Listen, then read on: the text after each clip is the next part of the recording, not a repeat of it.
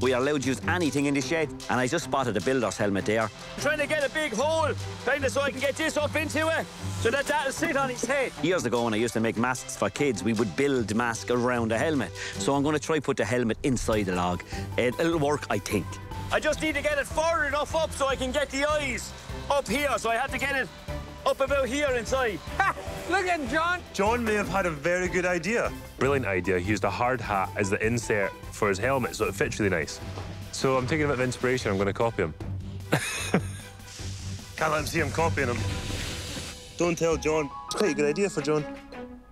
Now we're talking. Did he just take the helmet? He did? Yeah, of course.